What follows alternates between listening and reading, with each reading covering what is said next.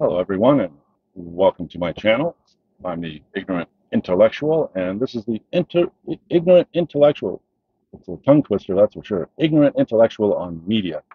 This will be my second video. I have an introductory video. If you want to know what my channel is about and why I call myself that, just um, move to the previous video, and you'll get all that information. This video is going to be my first video on the media itself. And today I thought I would do a collection that I picked up from a gentleman who was advertising his DVD collection, Blu-ray collection on uh, Facebook Marketplace, and I picked up a bunch of stuff from him. So I actually, over the last week or two, because he continually puts stuff up, so I may even go back to him again, depending on what he puts up. But you put up a certain amount of things, and then uh, you'll get tired of listing stuff, and so you'll stop, but you still have more stuff to put up, so you'll put up more stuff. And so as he puts up more stuff, there's more stuff that I'm interested in. So what he originally put up was all of his DVDs and Blu-rays, the more mainstream DVDs and Blu-rays, not the, box sets and boutique cinema type of items that he had in his collection. So it was like between 500 and 1,000. And he listed them alphabetically, basically, so like A to D or whatever. He'll put up an ad, and then from E to. So I went through all of them, and I found. Now I have a very large collection of movies already. So um, what happens is when you first start collecting media, like physical media, like DVDs or Blu-rays or 4Ks, you start out with nothing, right? So, and usually what you'll do is you'll pursue and pick up the things that you enjoyed watching already. And then after you do that, you get the main movies in your collection that you enjoy watching. You'll start, branching out and start speculating, right? Or what I call speculating. I mean, you'll pick up a movie that you haven't seen, hoping that you'll like it, right? So, and then after that, you'll end up expanding, and there's certain ways that you can do that.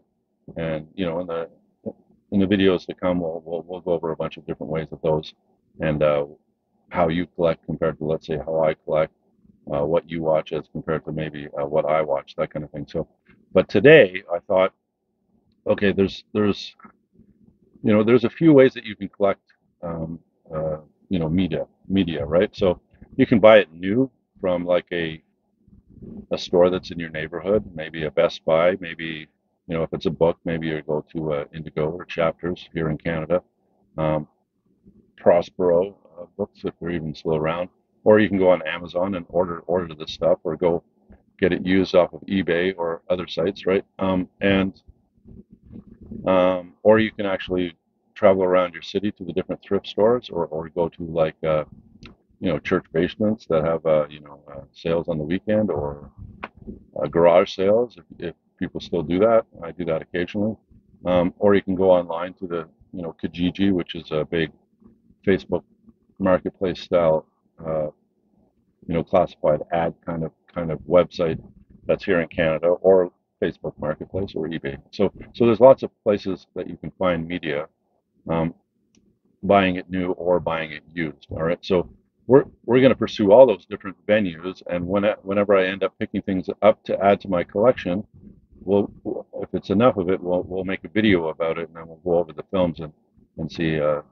It should be enjoyable. I like watching other people that do these style of videos where they pick stuff up and then they show you the actual physical media, so when you're out searching around, you can see, uh, maybe you'll come across a DVD or a Blu-ray that I show you, and you go, okay, so that's what that looks like. And then when you go out on your own pursuits, you'll come across it easier because you'll be able to find it because you know what it looks like, right? Or you didn't know that this box set of one of your favorite directors or actors is out there, and then you start looking for that because you want to pick it up, right? So it's always fun to see what other people's libraries and media collections look like, because it gives you an idea of what's out there and what you can find yourself. All right. So this gentleman, like I said, that was selling his library, I bought, um, the first time I went, I bought 16 Blu-rays, and 16 DVDs and 2 Blu-rays to add to my collection. All right. So then the second time I went, I picked up um, a box set, and third time I went, I picked up another box set. And then the fourth time I went, I picked up two more box sets. So altogether was one, two, three, four box sets. So altogether, what I got off of the gentleman so far, he may be listing more stuff, but at the time of this video, I picked up 16 basically regular DVDs, two regular Blu-rays, and then four box sets. And I thought maybe I'd go through them, and we can have some fun uh, going over them. All right. So the first one I'll do is I have a bunch of sticky notes here. So if you see me when I'm looking at you, and then I look down at a sticky note, it's a lot of media, and um, with my 55-year-old brain and being an ignorant intellectual as I am, sometimes I'll forget names or dates and things like that. So I like to write them down, and then I'll just quickly look at them, and I'll know what a date is or whatever. I don't have to like rack my brain, and it's kind of boring watching somebody doing this, right? What was it? What was it? Right? So figure I'd write it down, and then it'll be taken care of. All right. So the first one is the Emperor and the Princess. Okay. Sorry, the Emperor and the Assassin. Now this is a Chinese movie. It came out in I think 2001, but don't quote me on that.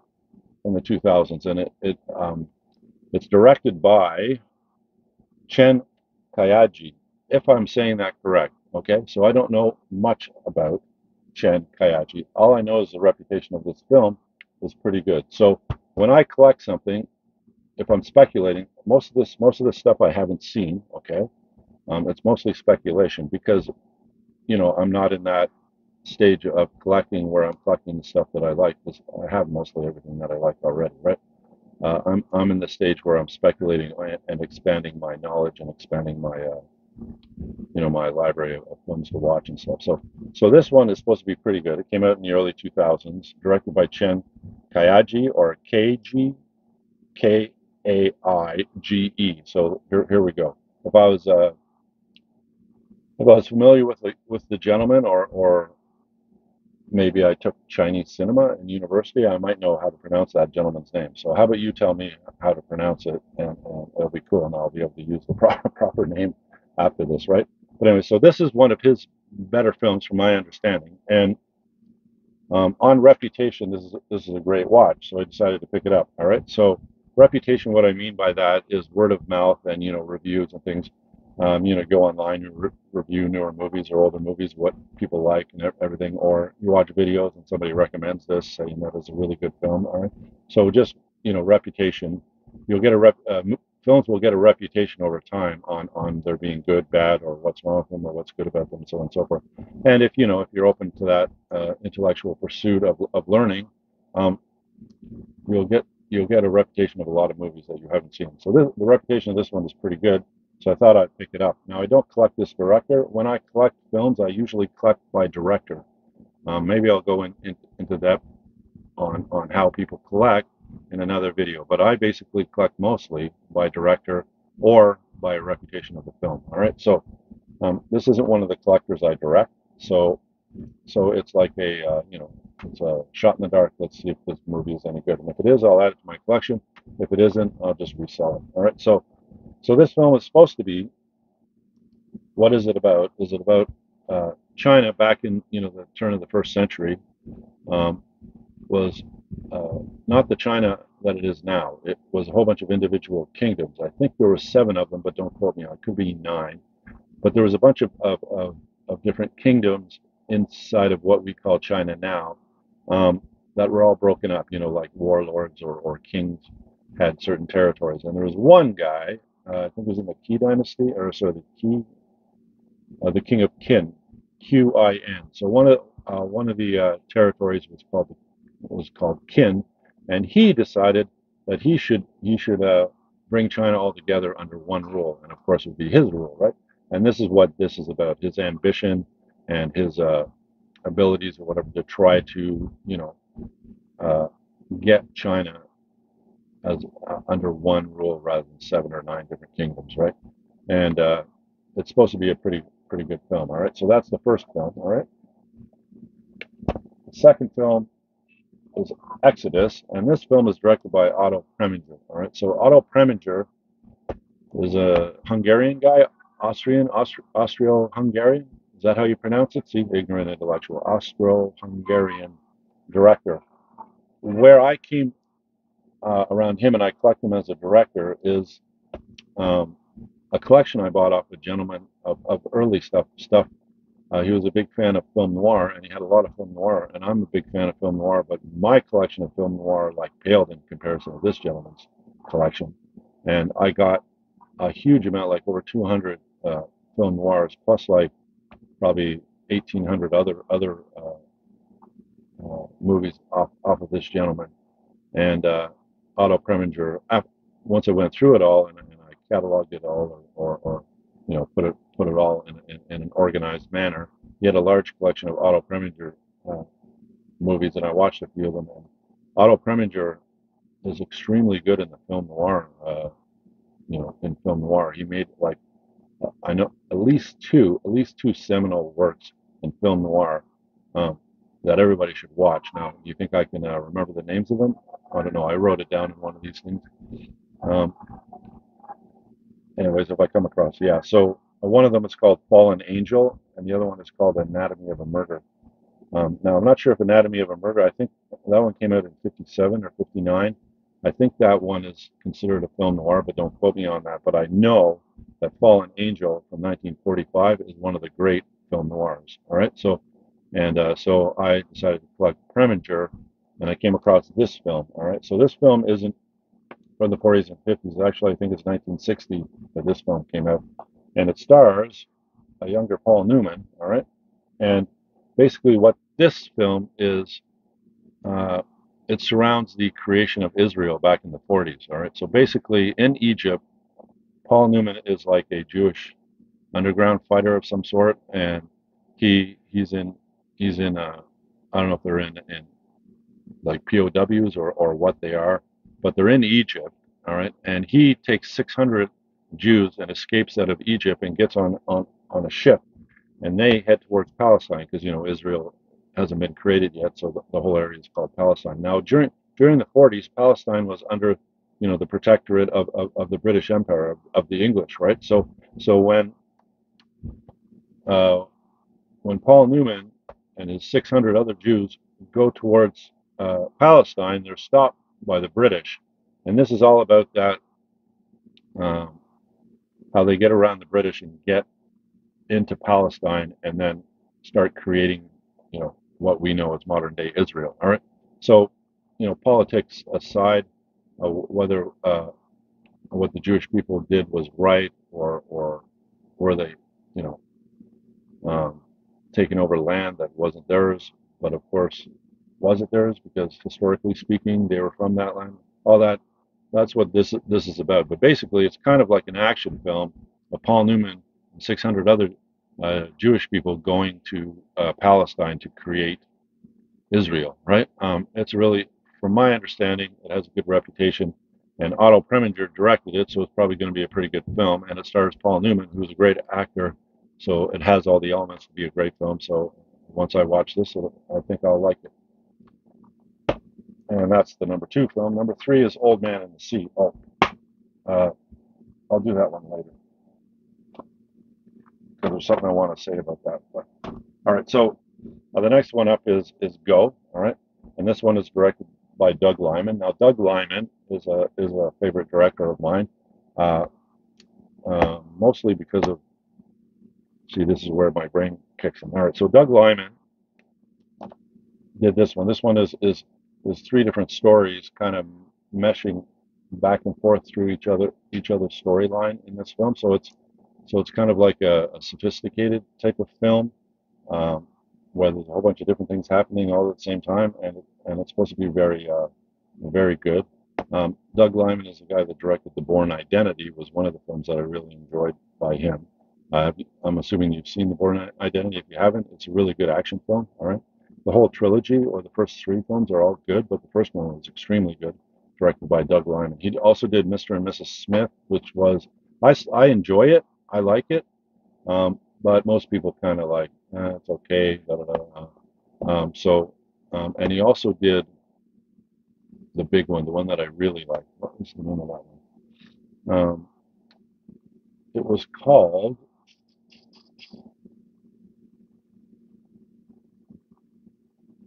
Um, Edge of Tomorrow, yes, the one that I always forget because nobody knows exactly what the name of it is, right? So I call it the Edge of Tomorrow, and I think most people adopted that name for it, and that stars Tom Cruise, and he's like a reporter.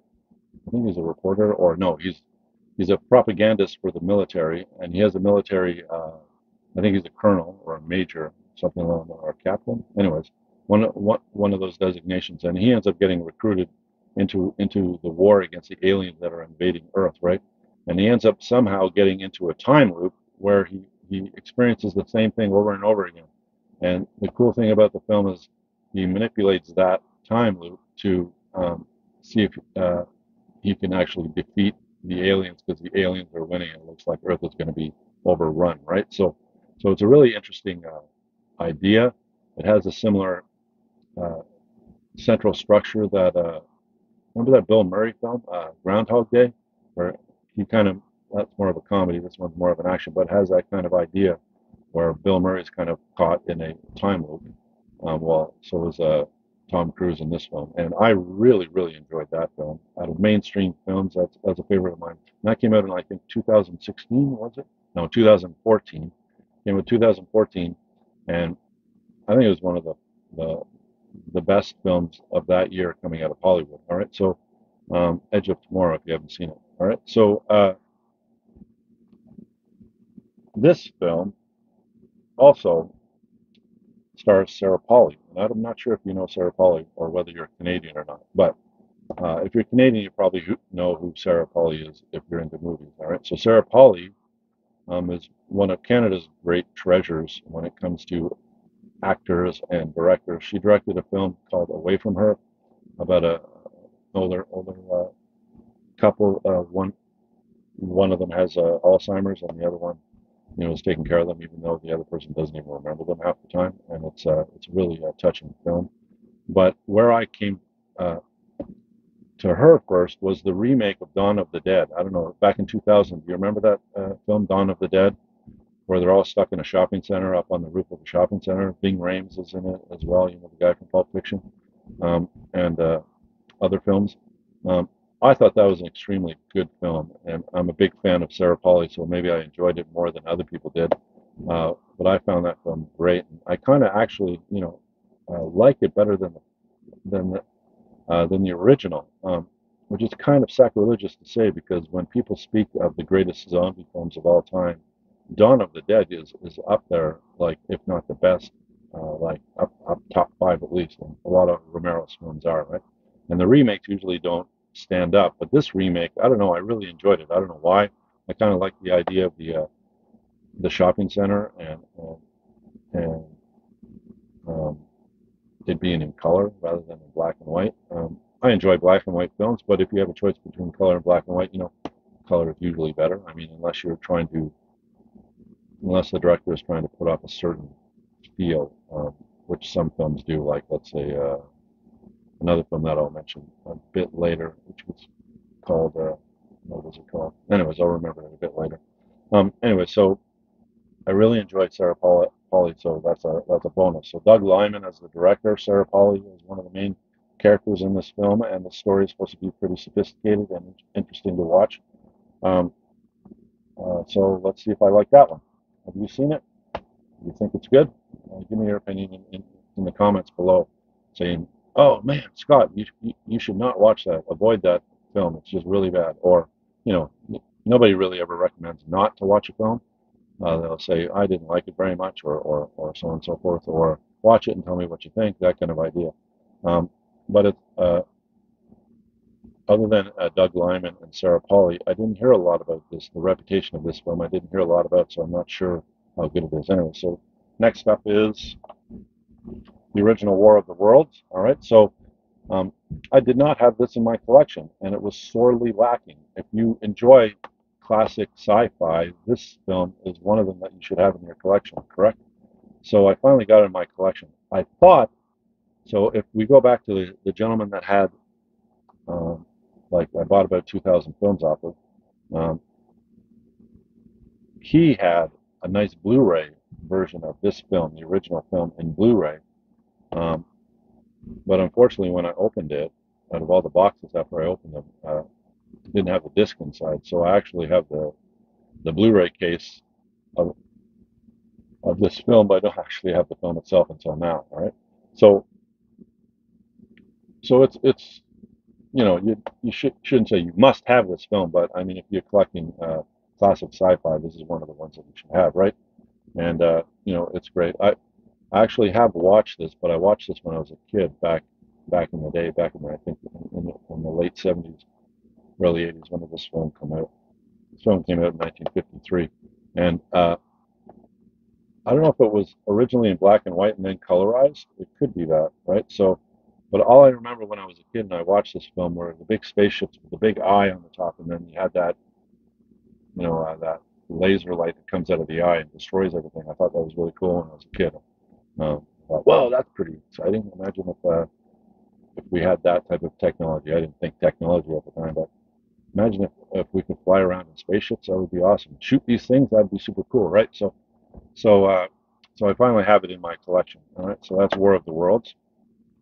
Um, Next up is Eric the Viking. Now, Eric the Viking stars Tim Robbins. All right, but it has a lot of the cast members of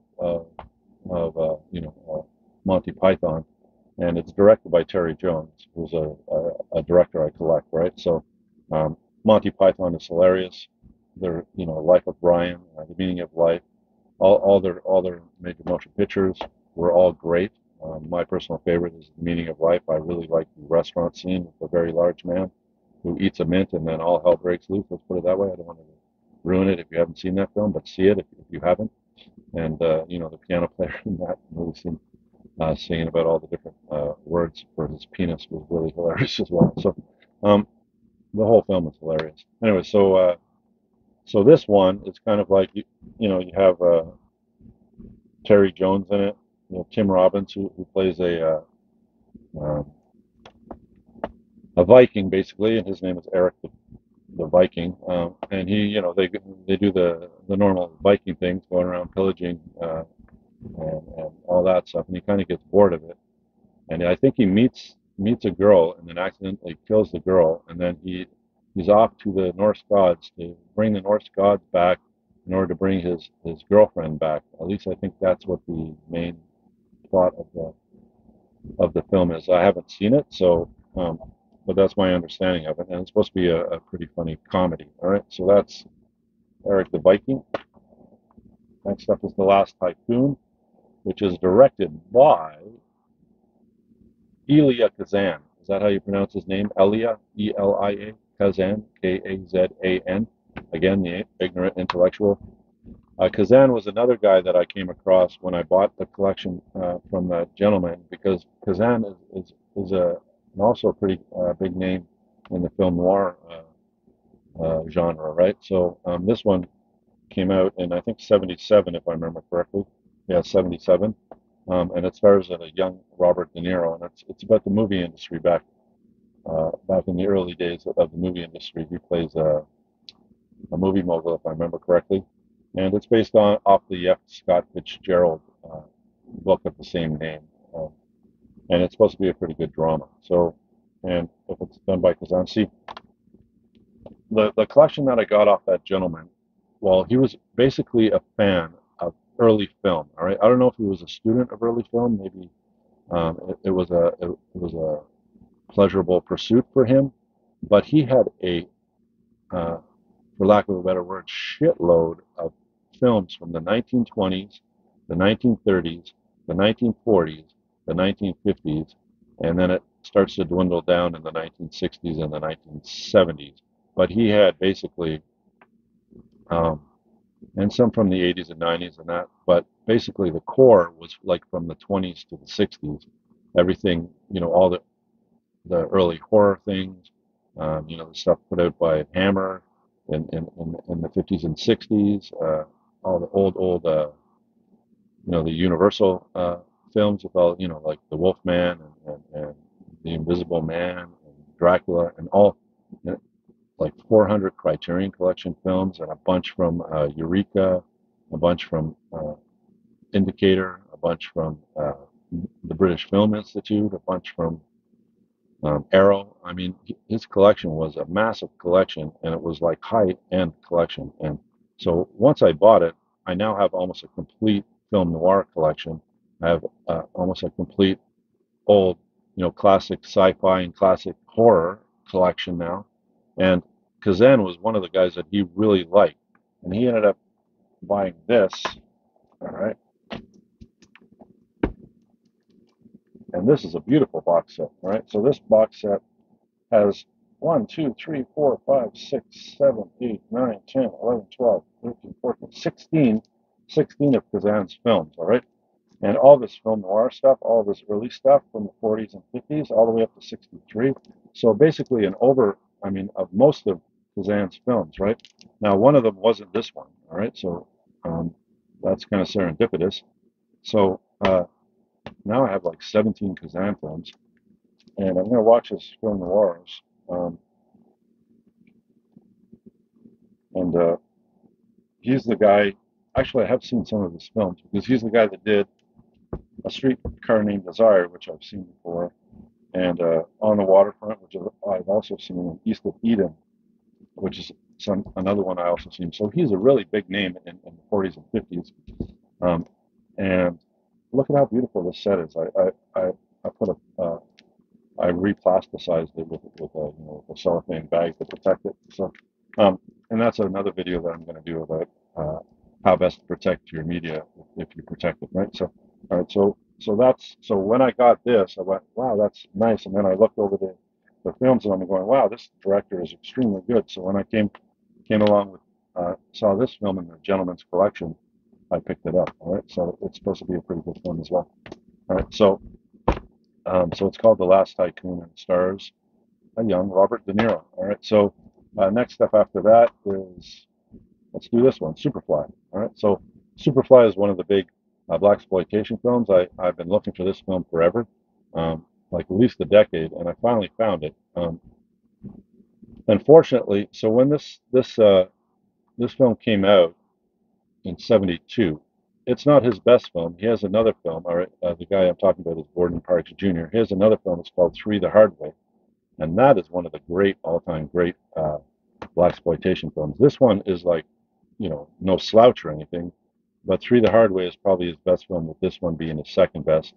Then he did another blaxploitation film that's kind of like a western. That was called, what was that called?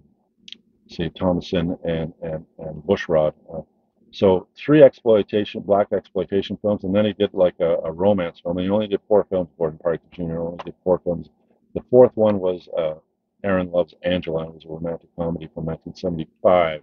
All right, so see, I'm looking at my notes, right? Anyways, but this film and Three the Hard Way are the core of his great blaxploitation films, and they're up there with all the great, like Foxy Brown and all the other great Shaft and all those other great blaxploitation films. But this might be one of the few films where the film is good for what it is, right? It's really good in its genre, but the soundtrack outshines the actual film. And the soundtrack, called Superfly, came out in 1972, and it's done by Curtis Mayfield, and that is one of the best R&B soul albums of all time. And it's one of the great soundtracks of all time as well. It's the one that has a Pusher Man, if you remember that. You remember that song, Pusher Man? That one is, a great song. All right, and there's other great songs on it as well. The whole album is a great album, and soundtracks can be hit and miss, and a lot of soundtracks I won't collect, because basically they're just a compilation disc of the director's favorite music, right? And you can get that music off the actual original albums, so it's just like a compilation disc. Um, I mean, there's exceptions, like I picked up Pulp Fiction. That's a really good soundtrack, even though it's kind of like a compilation of different films. Tarantino has a good taste in music, and but some just outshine the film altogether. And the one that always pops into my mind when it comes to a soundtrack that really outshines the film is that vampire film called The Queen of the Damned. Remember that film, Queen of the Damned? That heavy metal, hard rock, heavy metal soundtrack on that for that film is just astounding. But the actual film is it's not all that great. So anyway, so this is Superfly, and I'm going to come back to this in a as an example in another video about protecting your your collection. I just won't tell you why yet. All right? So, but it's one of the greats. If you haven't found this film, find it and watch it. It's a really good blaxploitation film. All right, so that's Superfly. Next step after that is A Place in the Sun. Now, Places, like I said, I usually collect by directors, and this one was directed by George Stevens. Yeah, George Stevens. It came out in 1951. But the main reason why I got this film was because of Elizabeth Taylor. She's one of my favorite, like 40s, 50s, 60s actresses. And the main reason, main isn't this film. I haven't seen this film yet, all right, but I picked it up because of her. And the reason why I picked it up because of her is because I saw her in a film that was called Who's Afraid of Virginia Woolf. Have you seen that film? All right. If you haven't seen Who's Afraid of Virginia Woolf, pick it up. If you come across the book, which is a play by Edward Albee, if I remember correctly, um, pick it up and read it. It's not a thick book. It's actually it's a play. It's not very large, right? But I'm telling you, if you're about to get married, like I'm glad I did not see this film before I asked my wife to marry me, um, because it might have turned me off on actually asking my wife to marry me. Because if my marriage ends up at the end of my marriage ends up the way that George and Martha, right? It's George and Martha in sorry, George and Martha in Who's Afraid of Virginia Woolf. How they go at each other, all right. My goodness, it's like I mean, if you're a father and you think your daughter is marrying a jerk, have her sit down and watch this film, okay? Maybe it'll turn her off on marriage and she won't marry the guy because if a marriage ends up being the way that this one is, oh my goodness, it is.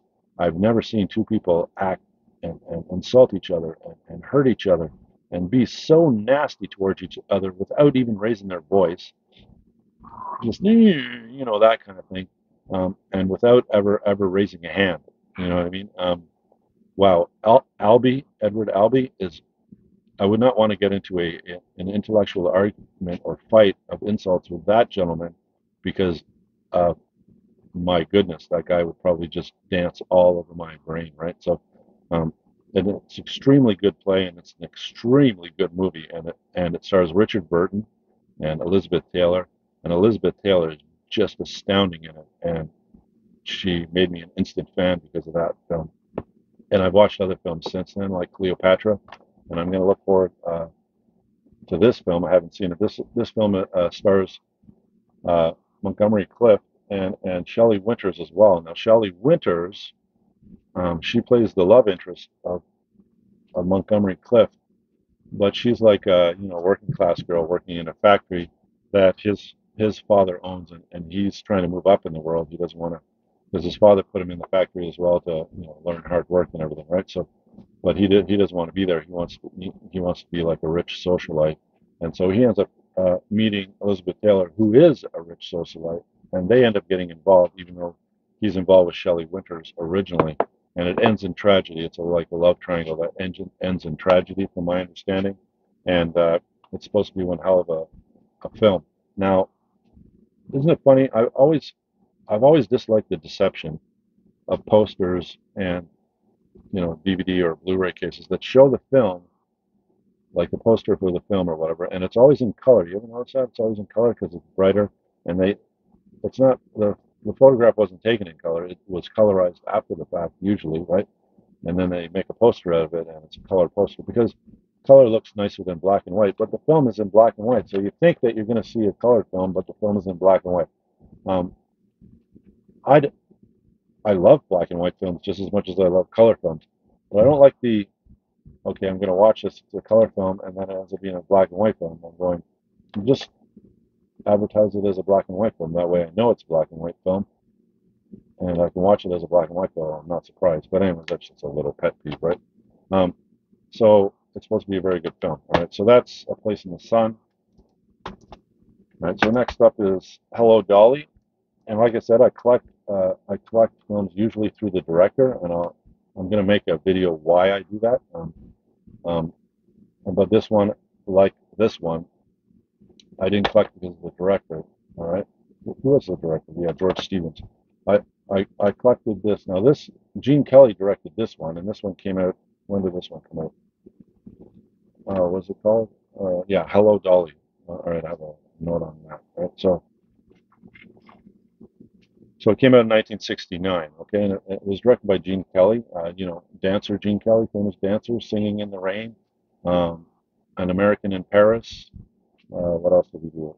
Uh, the Pirate. All right. Um, but this I got because of Barbara Streisand. All right. So I'm a big fan of Barbara Streisand, but for some reason I'm only really a big fan of hers. I've seen her regular movies, because she does have some, and I've listened to music by her outside of film, like on record or CD. I don't really have much of her on record or CD, on LP or CD, on vinyl, nothing really. But if I come across a musical with Barbara Streisand in it, I'm picking it up. So this one, Yentl, A Star Is Born. What else? Funny Girl. Funny Girl was the first film I saw, and that's where I fell in love with her quirkiness and her acting and singing ability on screen, right? So hopefully, Hello Dolly is as good as A Star Is Born, because I haven't seen this one yet. Right?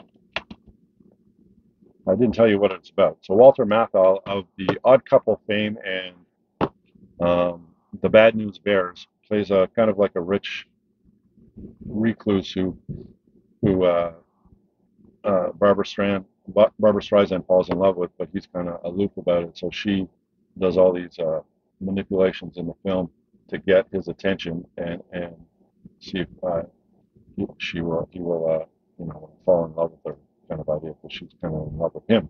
So that's what the film is about. All right. So next up is School Days, which is a Spike Lee joint, because Spike Lee is too cool for school, man. He's an awesome director, and he never. It's not a Spike Lee film. It's a Spike Lee joint. Okay, and all of his films, are trendy, are cool, and what's really charming that I find about Spike Lee is that he's in a lot of his own films. I mean, he stars in them, but he's not the main star. He's kind of like a side character in the films, and he's really a fun actor to watch. And his films are usually really good. Now, probably his best mainstream film was a film called, what was that film called? It starred Denzel Washington, and it was about a bank robbery, and Clive Owen was the bank robber. What was the name of that film? Inside Man. All right, so he directed Inside Man, which is probably his most successful mainstream film, and it's really fun to watch. I won't ruin the film for you because it's really interesting how they actually do the bank robbery. I've never seen that on film before. Of course, I haven't seen every film, so maybe they, got it from another film that I haven't seen. But if it was an original idea, uh, extremely good way to rob a bank, right? And anyway, so he's done a bunch of good films. Probably his best film, like not his most successful or best film, is probably Do the Right Thing. And I have 4 or 5 of his films in my library, but I haven't watched a lot of them since they came out back in the 80s and the 90s, right? But I have not seen this one. I have not seen School Days. And one of the other attractions of him being in it also is, if you're a fan of Breaking Bad, uh, one of the main characters in Breaking Bad, the bad guy, what was his name? Well, Lawrence Fishburne is in this as well, and Spike Lee plays Half Pint, all right? But where's the guy? The Spanish guy. Where's the Spanish guy? Wasting your time here. I'm wasting your time. Crap, I can't remember his name. Anyways, he plays, the main bad guy in Breaking Bad that Cranston ends up having to, he builds Cranston, a meth lab and everything. What was his name? Anyways, he stars in this one as a more uptight guy. Anyways, um, it's supposed to be a really good film, but I haven't seen it yet. So that's School Days. I collected that one because of the director. Right? So, and then this one is on Reputation. I collected this film not because of the director, because of the reputation. Now, the director is Richard Rush, and I don't have any other of his films, and I don't know if any of other of his films are great or not, but this one has a really good reputation. It's supposed to be a really fun 70s film. Was it 70s, 1970? When did this come out?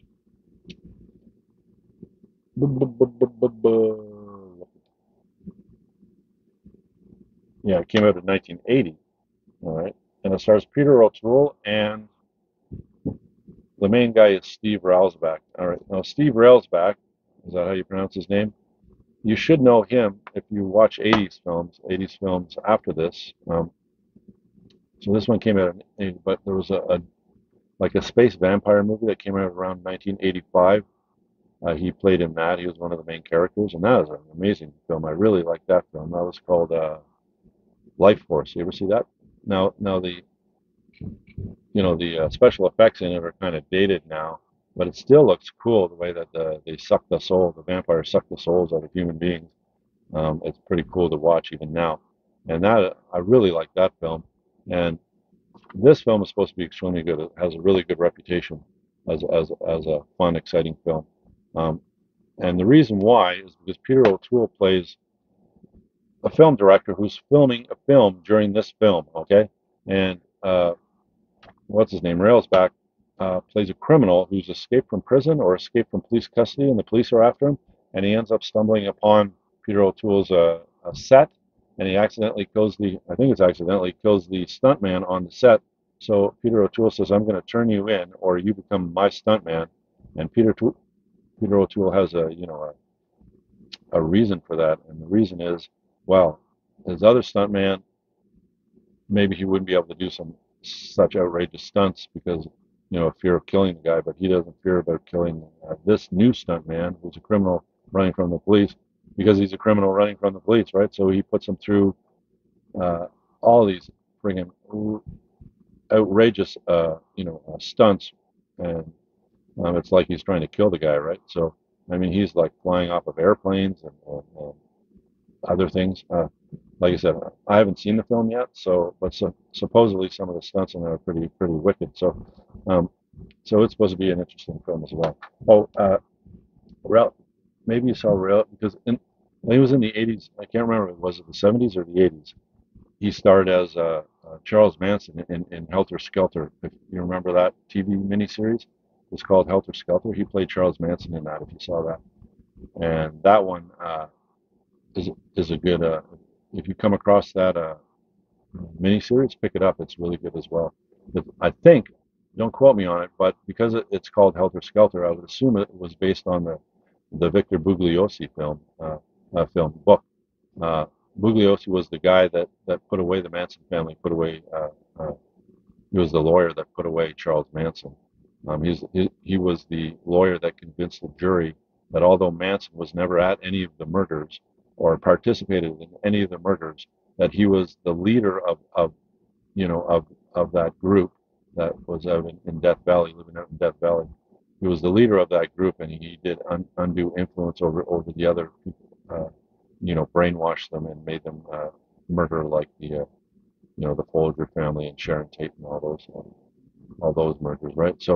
Um, so he actually had Manson convicted without Manson ever lifting a finger in any of those murders, right? So he's quite the lawyer. And anyways, he wrote it's got to be like 1,000-page true crime book about the story, the capture, and the trial and everything of Manson and Iggy Fromm and all the other members of the Manson family. And it's an engrossing read. If you come across it, you should pick it up and read it because, personally speaking, I think it's the greatest true crime novel ever written. Um, well, maybe, yeah. I I think I enjoyed it more than Truman Capote's. What was that one called? One was pretty good.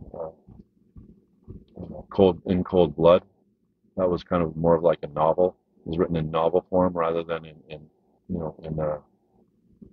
the usual true crime way. And there's another film, Anyways, I'm digressing. Anyway, so I keep forgetting his name. Railsback starred Charles Manson in that miniseries I'm assuming based on the Bugliosi true crime book. All right, so that's The Stuntman. It's supposed to be really good. If you haven't seen it, uh, if you find it, watch it. Let me know what you think. And if you have seen it, is it a really good film? Like I'm thinking it's going to be a fun film, or am I incorrect? All right. So next up after that is The Cat's Meow, and this I picked up because of the director.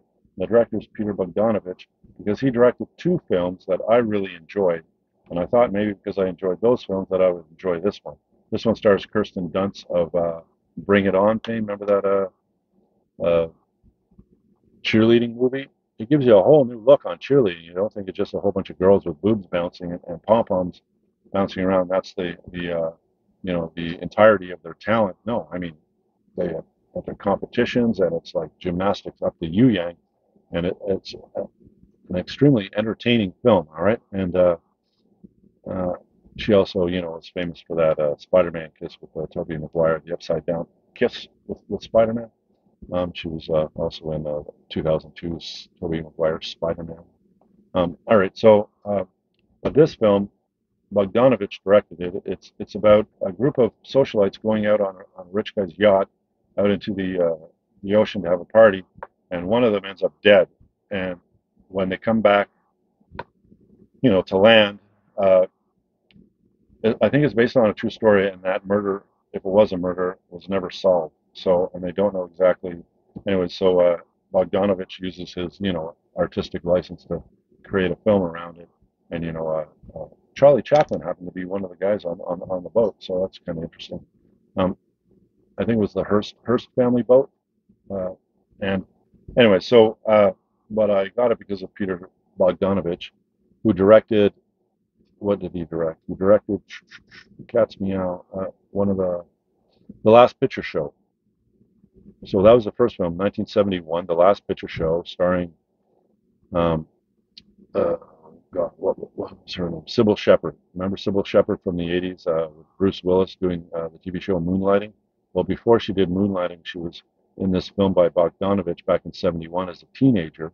And there's like a famous scene of her attending a teenage party. It's like a nude beach, sorry, nude pool party, and there's the famous scene of her on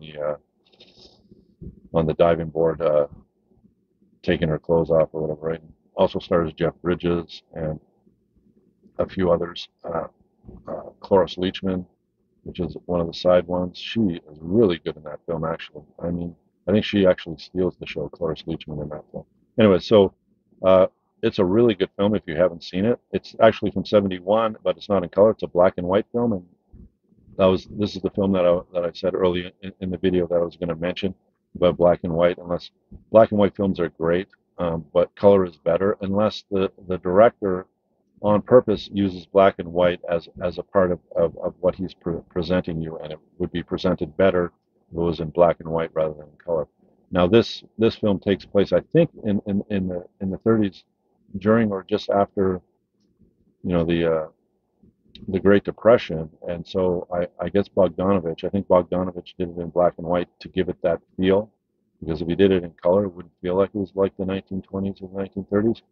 I think it was that was the reason. I would have to research that, but I think if I remember correctly, that was the reason. Anyways, if I'm wrong, just leave a comment below and correct me. Um, and so it's an extremely good film. So I'm figuring that this film is going to be pretty good as well, because he also did in 1985. He did a film called Mask, which is about Cher's in it, and what was his name? The guy from Roadhouse. Sam Elliott was in it, and he's the boyfriend of Cher, and Cher has a son, a teenage son who has a lionism. I'm not sure of the technical term for the disease, but it basically hardens your bones and makes them grow, and they don't stop growing, and it makes your face look like you have the face of a lion, similar to the face of the lion in The Wizard of Oz, right? When you see it, and Eric Stoltz plays the son, and he does an extremely good job, and but he looks like he has a lion face, and basically it's a sad film. It's one of the sadder films that I've ever seen, um, and but Cher does a really good job. I think she won an Oscar for that film. I'm not a huge Cher fan, but I liked her in Moonstruck. I liked her in this film and a few others. Um, and Eric Stoltz does a really good job in that film, and Sam Elliott is his heartthrob to women best in it because they're all bikers or whatever. So anyway, so that's a really good film. So Mask and the Last Picture Show made me a Bogdanovich fan, and this had Bogdanovich on it, so I picked it up and I'll end up watching it. All right, next up is Casino Royale, starring David Niven as James Bond. This is the first James Bond film, but it was kind of like not. I mean, there's a bit of humor, lightheartedness in most of the Bond films until you come up to the Daniel Craig James Bond. With Roger Moore and Sean Connery, there's always that lighthearted joy to Bond films. Like you're not supposed to take them too seriously, but this one is like really that way. It stars Niven as a retired James Bond who comes out of retirement. Now I haven't seen the film, okay, but it's one of the few I picked up that collection, the complete collection of the Eon films on Blu-ray. It comes in a white package. I picked that up, so I have every one of the Bond films except for the two non-Eon, and this was one of them. And the other one is the 1983 film that stars Sean Connery as James Bond, while in the Eon films, Roger Moore was James Bond by that time, and the film that came out at that time, I think, was Octopussy. Octopussy came out at that time, and so you had Octopussy, and you had a can't remember the name of the Connery film. Never Say Never Again. I think Never Say Never Again, but don't quote me on it. So, and it was both of the films were very good for Bond films, but this one is the first ever Bond film. It's not an Eon film. Eon is the one that directed all the Bond films except for the two that I just mentioned. And this is one of them. But this is more of a comedy rather than and it has the same storyline as the Casino Royale film with uh, with Daniel Craig in it, but it's more light. I mean, when you have Peter Sellers stars in it as well, and Woody Allen stars in it as well, you know that it's going to be a comedy because both of those guys are comedy geniuses, right? So it's supposed to be a really fun film, and it's the first James Bond film based on the first novel by Ian Fleming, which was the same name, Casino Royale. So I'm assuming this is a pretty good film. I know I've seen it before, back in the 70s when I was younger. Um, I think it came out in '69, if I remember correctly. No, '67. And the film by the other non-Eon film was called Never Say Never Again. It came out in 1983. All right, so um, and this one was also the reason why I picked it up because I didn't have it. One of the few Bond films I don't have was also directed by John Huston, right? And John Huston is one of the huge names in Hollywood cinema. I don't really need to explain who John Huston is, right? Anyway, so this is one of his films as well. So it's got to be a good film, right? All right. So next up is Fear Strikes Out, and this one is directed by Robert Mulligan. And Robert Mulligan is the guy, if I remember correctly, did To Kill a Mockingbird. Did he do To Kill a Mockingbird? I think so. I know I wrote it down. Um, and he did To Kill a Mockingbird after this film. This film came out in the 50s, all right? So, yeah, 1956. And it stars Anthony Perkins of Psycho fame. And he plays a Parasol. Yeah, Jimmy Parasol, if that's how you pronounce Jimmy Parasol's name, who was he was a very good player for the Boston Red Sox back in that day, and so I picked it up because of the director. I picked it up because I'm a fan. I'd like to see what Anthony Perkins did when he wasn't being a psycho guy that dressed up as a mother's clothes and killed people with a knife. See what he's like as a baseball player. And I'm a big fan of baseball movies because I'm a big fan of baseball. It's my favorite sport. Yes, I'm in Canada, but hockey is not my favorite sport. Baseball is. Um, and I have whenever I find a baseball movie, I'll usually pick it up and watch it. So I have a good amount of them. All the main baseball films like Field of Dreams or Bull Durham or Eight Men Out or all these films about baseball I really enjoy, and I'm assuming I'll enjoy this one as well. This one is about Parasol who had an overbearing father. One of those parents you'll see at here in Canada, hockey is like religion, right? So when parents put their kids in hockey, they'll spend thousands of dollars on equipment and training and everything else, and they'll put them in hockey, and it's like a huge deal. They think that every parent thinks that their son will be the next Wayne Gretzky and enter the NHL when, like, less than 1/10% of all people that play hockey as boys will end up in the NHL, right? Um, so they're very overbearing. They're very they'll get mad at coaches if they don't play their son enough, or if their son isn't doing well, they'll chastise the son, and that's what this is about. It was about a guy, father who uh, suffered suffered nothing when it came to his son's baseball education, and pushed him, and it pushed him so hard that he ended up becoming mentally ill.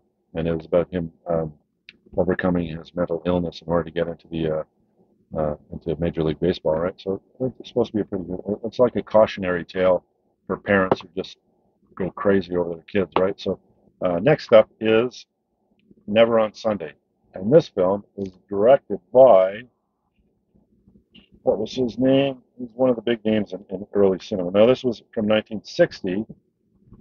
It was directed by Jules Dassin. Dassin, ignorant intellectual.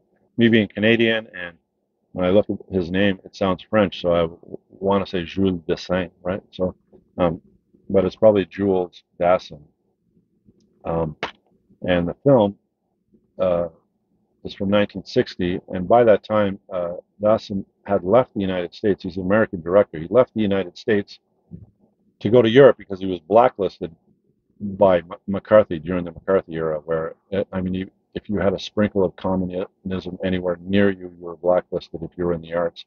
And so he couldn't direct films in the United States anymore, so he left, and he went over to Europe and directed films in Europe. And um, he's another big director, that the guy that I bought all those 2000 films off of.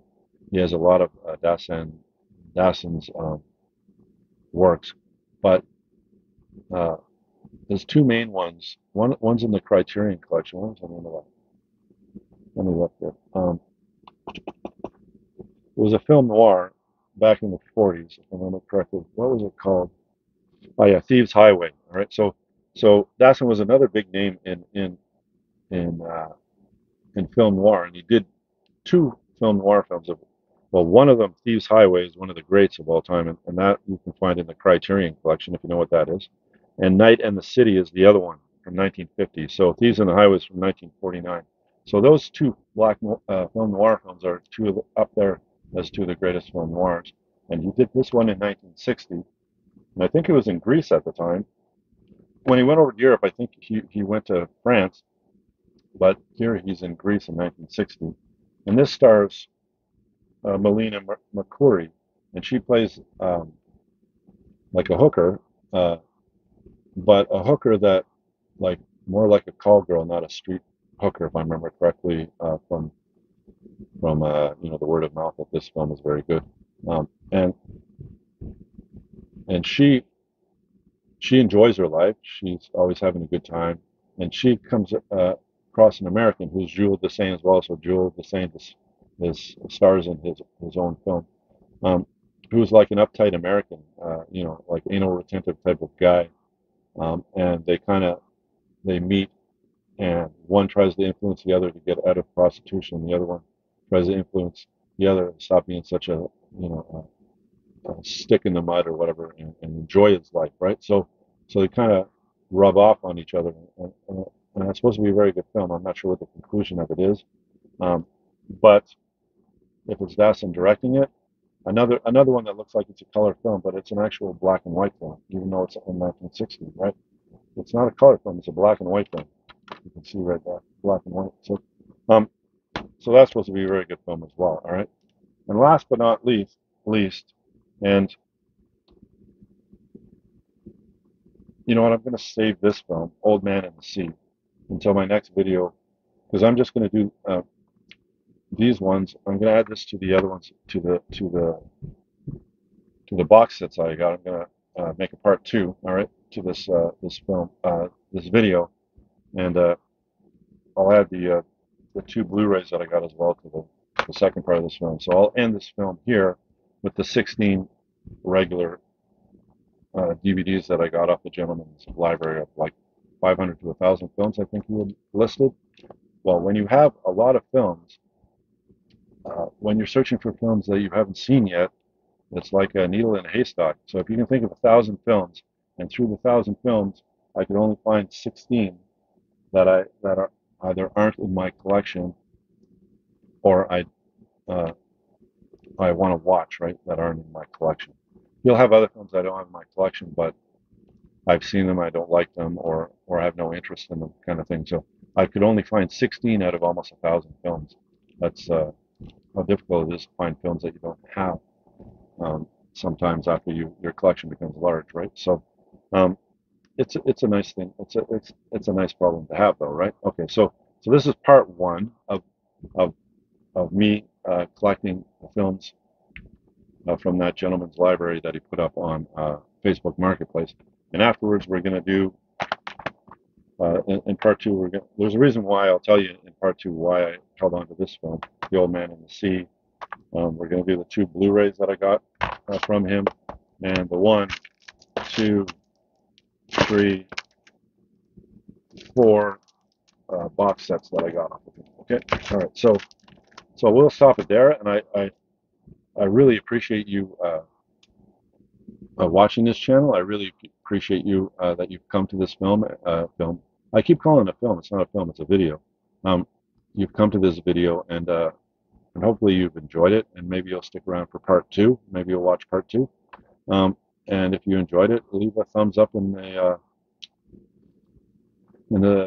description below, and maybe join the channel if you're so inclined to. I'll have more videos like this one, but other videos about collecting. I'll show off my collection in parts, um, whether it's book or CD or vinyl or movies.